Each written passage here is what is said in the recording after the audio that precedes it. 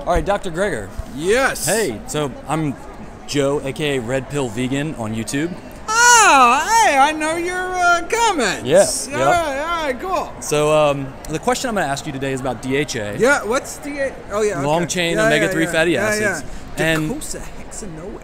And so what we've seen in the research recently is it appears there may be some risk for men with prostate cancer in some recent research with taking supplemental DHA. And so Dr. Michael Klapper recently published a video about that and said he's going to stop recommending it. I was just curious, have you seen that research yet, or is it something that's on your radar? Hand it over. Okay. Looking forward to it. Yeah. I'm open. So at the always. Currently, you're still saying it's optional but not necessary for DHA for healthy individuals? I recommend people consider it. Okay. I take it myself. Recommend people consider it. But if people are randomized to DHA and the prostate cancer gets worse, I would stop recommending it. So it looks like from the research that I've seen from Michael Klapper's newest video, is it's only a small subset of men that what happens, I think the long-chain omega-3 fatty acids saturate the prostate when taken in a supplemental form. But presumably they're taking fish oil. I mean, that's how most people take DHA. They don't take some algae oil. Okay. So you're saying people take fish oil has more prostate cancer? That's not a shocker. Not a surprise, I mean, particularly because you can just get some of the lighter pollutants to distill off. But even distilled, steam distilled fish oil can be packed with pollutants. Okay. And so, I mean, that wouldn't surprise me at all.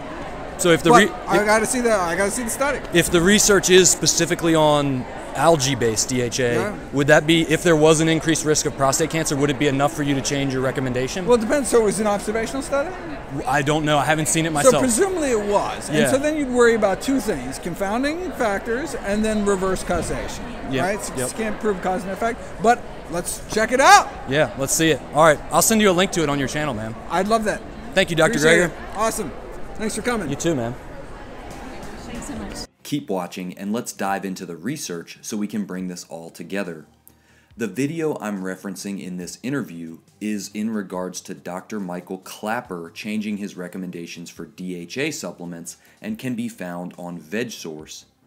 First, let me just say that I think Dr. Greger and Dr. Klapper and Jeff Nelson over at VegSource are all men of integrity who pride themselves on being thorough and cautious when it comes to your health and the recommendations they make. Now, one of Dr. Greger's conjectures is whether or not the associations between DHA and prostate cancer were seen in people who consumed the algae form of DHA as compared to getting it from fish or fish oil. In the video live, I mistakenly assumed that Dr. Klapper's recommendations were based on new research specifically focusing on algae-based DHA and other supplements, like preformed DHA, maybe even fish oil. So we are going to look at the references provided, and you can come closer to making your own decision. In the first study, you can see they actually point out how very few of the participants took fish oil supplements, and the majority got their omega-3s from actually eating fish. That's one of Dr. Greger's conjectures when I went up to him and confronted him live about this. Then about 2 years later, a larger study confirmed these associations. But once again, we're talking about people eating fish and or consuming fish oil, not omega-3, DHA, algae-derived supplementation. Just for the record.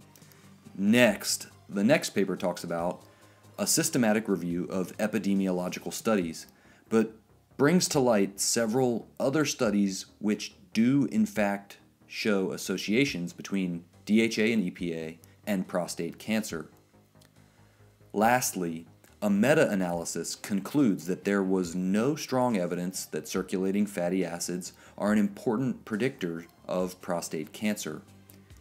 And while acknowledging the associations we are concerned about in this video, this meta-analysis was unable to conclude causation. You see, this type of study, this type of meta-analysis, may not have the power to conclude causation, especially when it's based on observational studies. If you want my opinion, I think Dr. Klapper is exercising extreme caution based on a first-hand experience with a family member battling prostate cancer.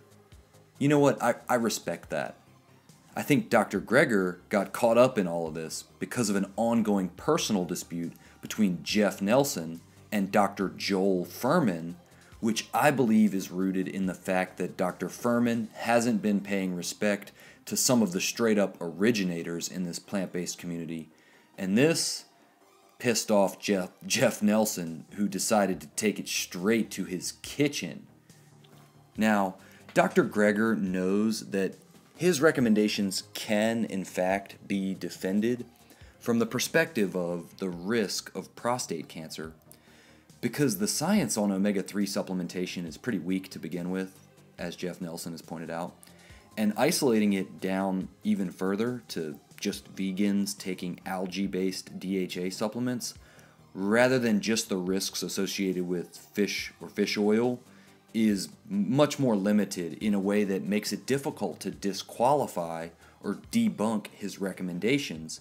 And at the end of the day, we're talking primarily about observational studies. You don't think Dr. Greger knew these studies? We're talking about the guy who reads every study. Come on, y'all. I watched Klapper's video one time and popped this question on him cold, and his defense was pretty tight. Now, if we step back for a moment, we're arguing about supplements on a very similar plant-based diet program. It's time to move on from this frame of a deficiency mindset when all of us are promoting diets that reverse chronic disease. Guys, abundance mindset. Letting go of the story after it's aired. There's always going to be people who want to take a supplement to fill a void inside of themselves. You can't change the psychology of the marketplace and the people that make it. That's why I say next on every video, because I'm driven forward relentlessly, because we have bigger problems than algae oil. We got keto people claiming they can reverse heart disease. We've got leaders in the low-carb community denying that plant-based diets can reverse type 2 diabetes. We are facing the prospect of the 2020 dietary guidelines for Americans, including the keto diet as a specific recommendation for keeping blood sugar low. Y'all really need to watch some of my videos if you don't already know what time it is. Click one of the thumbnails that pops up during the outro to check out these stories. Be sure to hit that subscribe button for more highlights and information about the changing dietary guidelines in 2020, and exclusive analysis you won't find anywhere else on YouTube. And make sure to hit that notification bell too, so you don't miss the next video. Y'all know what time it is. Red Pill Vegan. Next.